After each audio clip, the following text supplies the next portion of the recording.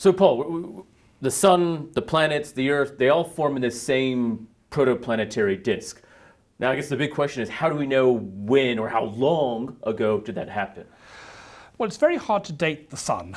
I guess we can't go digging in it, right?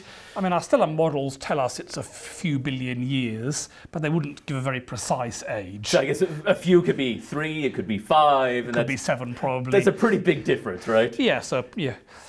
How long was it? Well, it's somewhere between plus or minus a few billion years. That's quite a big error bar. Yeah, that's right.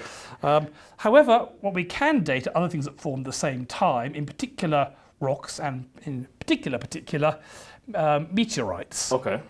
Now, the meteorites probably formed about the same time as the Earth and the Mars and the Moon and everything like that, but most of the original rocks on the Earth's surface have long since been buried, eroded and so on, whereas a lot of meteorites, they solidified pretty rapidly after the protoplanetary disk formed, and they probably haven't changed very much since then. So we can't dig into the Earth because there's been so much change, but these things have been, we think, relatively unchanged since the beginning of the solar system. That's right. So can we date this is a meteorite we've got up at Mount Stromlo? It's essentially a fancy doorstop with how much it weighs. Yes, and the way we do this is using radioactive isotopes. Okay. And there are numerous techniques we can use. I'm going to talk about probably the most accurate, which is called lead-lead dating for measuring these ages. Okay. And the basic idea is that the solar system formed out of a giant molecular cloud, and this giant molecular cloud will have contained, that's mostly hydrogen and helium, but it would have contained some lead that had come out of previous stars over the last few billion years. So it's a small amount, but it's there. Yes. And that amount of lead would have gone into the protoplanetary disk when this collapsed, and it would have been incorporated into rocks. So it essentially would have been mixed around and formed into rocks, and even the sun, as we've seen previously, looking at stars. So the sun would contain lead, and as would rocks and the Earth and the Moon and everything. Yep. Now, lead is not radioactive, so it's going to remain. However, there will also be some radioactive elements. Now, they can't have been in the giant molecular cloud for too long because they would have decayed into something else. But presumably some point when the giant molecular cloud was forming, you had probably a supernova explosion, and that dumped some radioactive elements into this cloud. Okay. If the cloud had then sat around for the next few billion years, they would all have decayed away. But it was a fairly short period of time between when the supernova dumped it in there and then that turned into planets and froze everything. So we know this is the case because there are some, we can see some decays of things like aluminium-26, which are highly short radioactive half-lives, and the fact that we see the decay from them in the solar system indicates the solar system, this cloud must have been irradiated by a supernova pretty soon before it collapsed. Yep.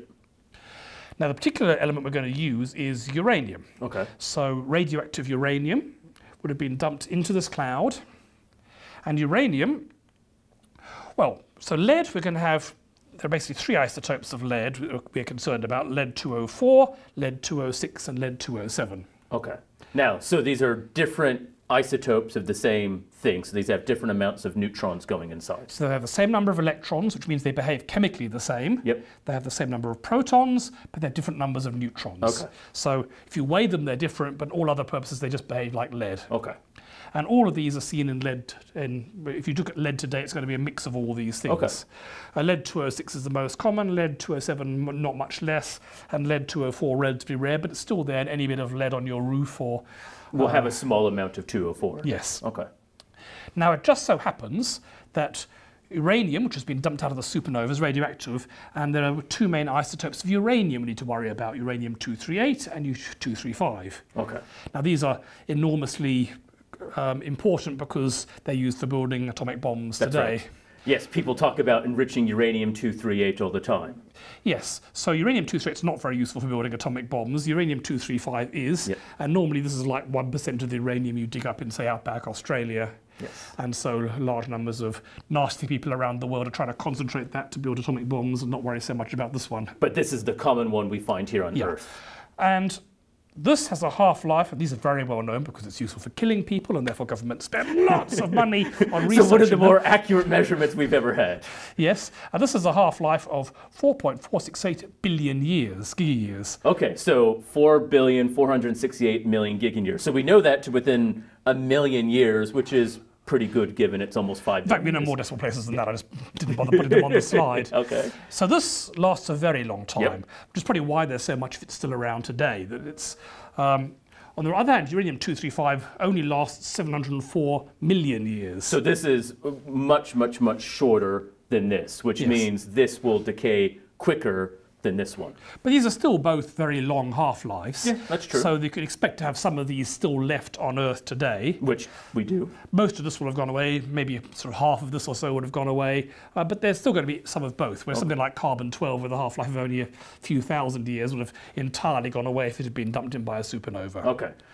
So, complicated argument here. Now, uranium-238 decays, and it decays via a long chain. It turns into one thing after another thing, after another thing, after another thing, and eventually it'll keep on going until it ends up with something that is stable. The first stable thing it reaches is lead-206. So essentially it's kind of shedding these neutrons through reactions until it gets to 206, which ends up turning into essentially lead. Yeah, so some of the neutrons will turn into protons and electrons, and alpha particles will be spat out, and by a long chain of reactions, it'll eventually end up as lead-206. Somewhere along this chain of reactions is actually things like radium. That's where radium comes from, because radium is actually highly radioactive. If there was any in the solar system to begin with, it would have long since gone away. Yep. The radium that Marie Curie discovered must have come through uranium, which is longer lived, decaying through this chain, one of which is radium. So these are the similar processes that we talked about in the star section when we were talking about measuring the contents and the age of the sun, but in a different way measuring out here in other parts of the solar system. That's right.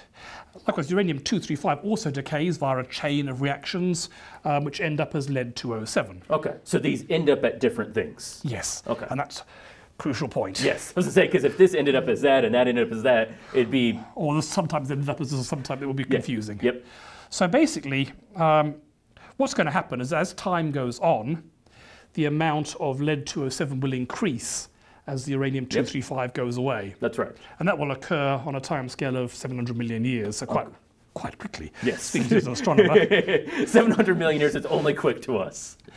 And likewise, the amount of uranium-206 will increase, but it will increase more slowly because this takes longer to decay. On the other hand, there's more uranium-238, so in the long run, this will probably increase by more. So you'll eventually end up with more because there's more initially to start with, but it's going to take a lot longer to get to that point compared to the 700 million years it does for 235. Yes, so in principle, you can measure how much of both of these types of lead there are, and you can compare it to lead-204, because lead-204 is telling you how much lead there was to begin with, because lead-204 is not produced by any radioactive elements. So this is kind of our starting point. It's our control, it tells us. All right. And so that doesn't change. Okay.